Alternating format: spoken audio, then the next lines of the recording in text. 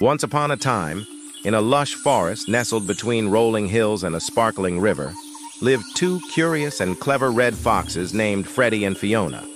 These foxes were not just any foxes. They had a special talent for finding the juiciest, tastiest fruits in the wild. Freddie and Fiona were siblings, born in a cozy den hidden under a big oak tree. From a young age, their mother taught them how to hunt for small animals, but she also showed them another secret: the delicious world of fruits. The forest was like a giant, colorful buffet, and the foxes loved exploring every nook and cranny to discover new treats. One sunny morning, Freddie woke up with a twinkle in his eye. "Let's go on an adventure, Fiona," he said excitedly. "I heard there's a magical orchard at the edge of the forest filled with the sweetest fruits." Fiona, always up for an adventure, nodded eagerly. "Let's go, Freddie. I can't wait to see what we find." The two foxes trotted through the forest, their noses twitching as they caught the scent of ripe berries and fresh apples. They came across a bush laden with juicy blackberries. Freddie and Fiona happily gobbled them up, their faces stained with purple juice. "These are delicious," said Fiona, licking her lips.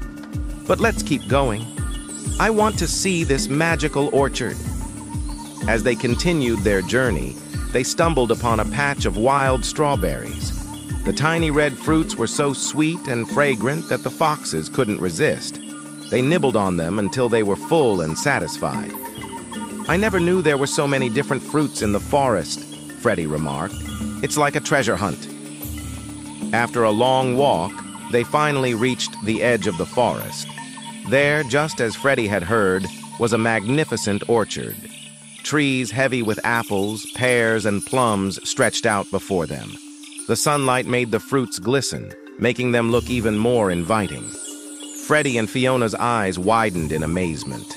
They raced towards the orchard, their tails wagging with excitement. The foxes climbed up the apple trees, playfully knocking down the ripe fruits. They munched on crisp apples and savored the sweet, juicy pears.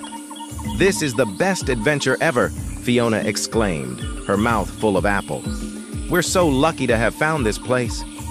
The orchard became their favorite spot, and the two foxes often returned to enjoy its bounty. But they never forgot about the wild fruits in the forest. They learned that nature provided for them in many ways, and every day was a new opportunity to discover something wonderful. Freddie and Fiona grew up to be wise and resourceful foxes, teaching their own little ones the joys of exploring the forest and the orchard.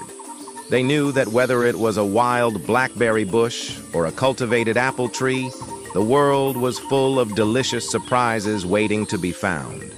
And so, the tale of Freddie and Fiona, the fruit-loving foxes, spread throughout the forest, reminding everyone that the best adventures are those that lead to the sweetest discoveries.